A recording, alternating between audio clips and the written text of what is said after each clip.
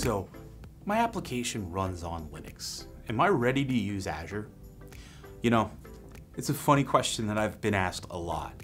People always make this assumption that Azure is a Windows-forward platform, but let me tell you, that's not really the truth. Sure, we have Windows, we have tons of Microsoft products that you've probably used for years, like SQL. But the one thing that's really great is that Microsoft has leaned so far into Linux. And let me tell you, Azure, it loves Linux. Between the VMs that you can run, all the different services that are extremely Linux forward, you'll feel very comfortable.